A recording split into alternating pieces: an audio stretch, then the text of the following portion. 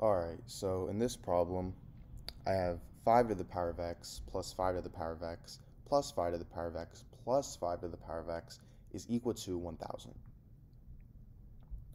So for my solution, I'm going to first start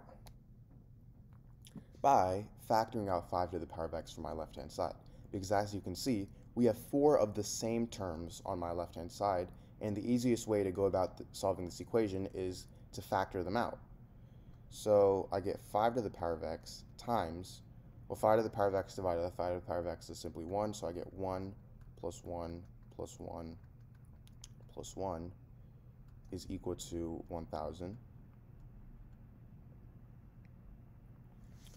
And now 1 plus 1 plus 1 plus 1 is 4, so I get 5 to the power of x times 4 is equal to 1,000. Now, we want to isolate x, so I'm going to divide both sides by 4. So then these two cancel out, and I get 5 to the power of x is equal to 1,000 divided by 4, which is 250. So, from this large equation here, we got up to an equation that is significantly smaller.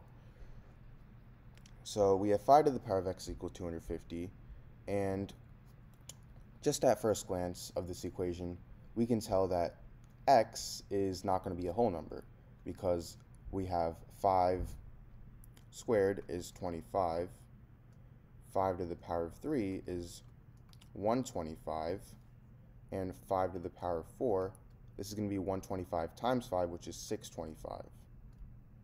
So the value of x is somewhere in between 3 and 4. Now, to actually find the exact value of x, not just an estimate, what we're going to do is rewrite 250 as 25 times 10. And the reason I did this is because 25 is the same thing as 5 squared. So I get 5 squared times 10. And now, I'm going to take the log on both sides. So I get log of 5 to the power of x is equal to log of 5 squared times 10.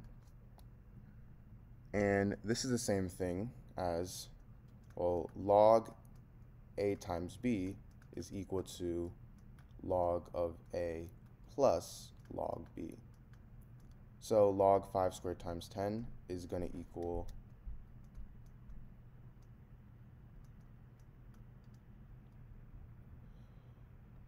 log of 5 squared plus log of 10.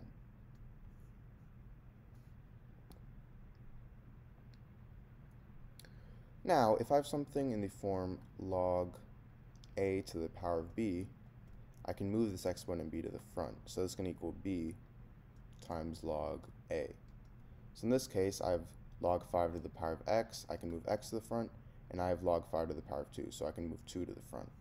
And I get x times log of 5 is equal to 2 times log of 5 plus log 10. Now I'm going to divide both sides by log 5.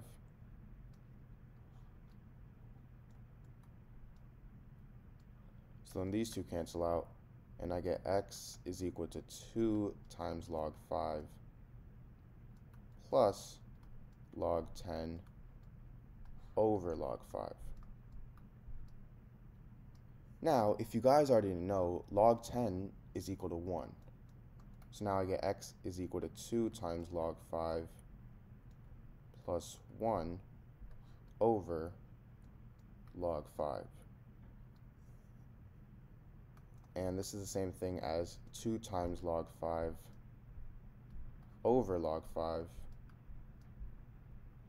plus 1 over log 5. Now these two log 5s cancel out, so I get x is equal to 2 plus 1 over log 5. And although this is an exceptional answer, I want the exact answer, so I'm going to find the value of log 5. And log 5 is equal to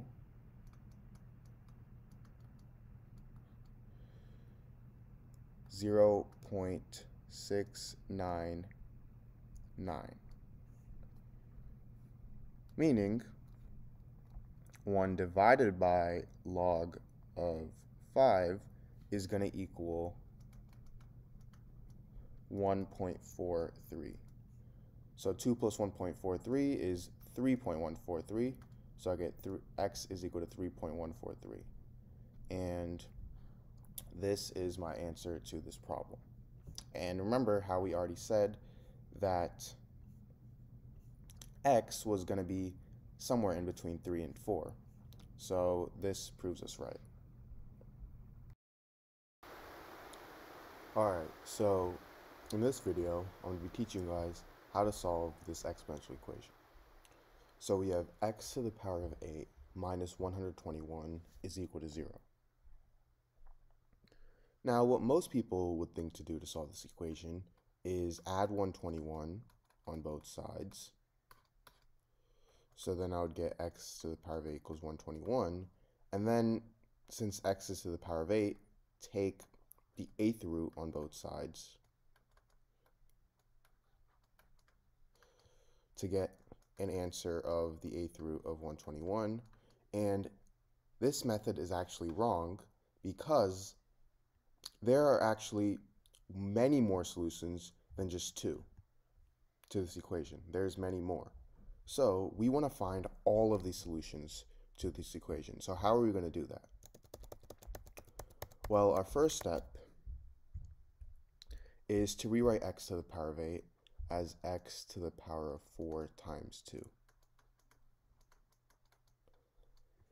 Now, if I have something in the form a to the power of m times n, this is equal to a to the power of m to the power of n. So x to the power of 4 times 2 is equal to x to the power of 4 to the power of 2. Now I have this minus 121, which we can rewrite as 11 to the power of 2. And the reason we're going to do that is so now we can use an important algebraic property that states that if I have something in the form a squared minus b squared, this is equal to a plus b times a minus b. So in this case, a is x to the power of 4 and b is 11. So I get x to the power of 4 plus 11 times x to the power of 4 minus 11, which is equal to 0.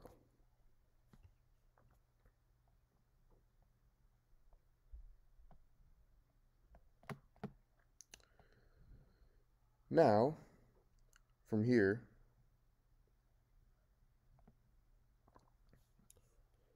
I get two equations. I get x to the power of 4 plus 11 is equal to 0, and x to the power of 4 minus 11 is equal to 0. And we are still not done yet, because to solve this equation, people are going to think, oh, add 11 on both sides and take the 4th root. But we're going to do the same thing we did with our original equation. I'm going to rewrite x to the power of 4 as x to the power of 2 times 2. And now I can rewrite that as x to the power of 2 to the power of 2. And 11, I'm going to rewrite as the square root of 11 squared. So now I can use this property again. So I get x squared plus the square root of 11 times x squared minus the square root of 11 is equal to 0. And again, I get two equations. I get x squared plus the square root of 11 is equal to 0, and x squared minus the square root of 11 is equal to 0.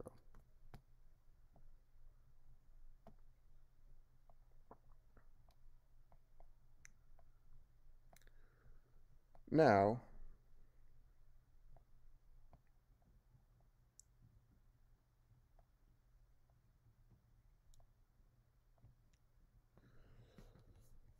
what I can do is for x squared minus the square root of 11 equals 0, I'm going to add the square root of 11 on both sides. So then these two cancel out, and I get x squared is equal to square root of 11. And now if I take the square root on both sides, square root of x squared is x, and the square root of 11 is the fourth root of 11. This is positive or negative. Now for x squared plus the square root of 11 is equal to 0, I'm going to subtract the square root of 11 on both sides. So I get x squared is equal to negative square root of 11.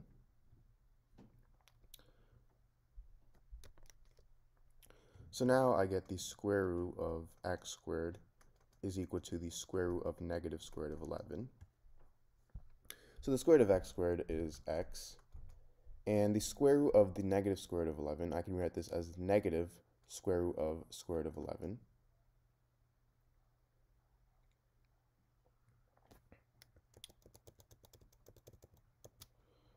So now this is the same. So now if I take the square root on both sides, I get the square root of x squared is equal to negative square root of 11. Or sorry, the square root of negative square root of 11, which I can rewrite as x is equal to the square root of negative 11 to the power of 1/2, which is equal to negative 11 to the power of 1/2 to the power of 1/2.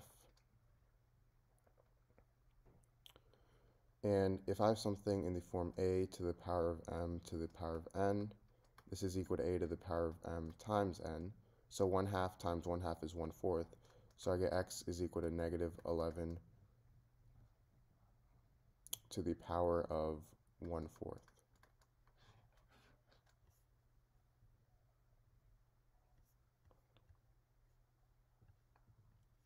Now going back here, I have x to the power 4 plus 11 equals 0.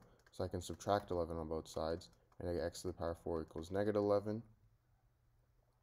Now I can take the fourth root on both sides. So I get x is equal to the fourth root of negative 11. And this is positive or negative.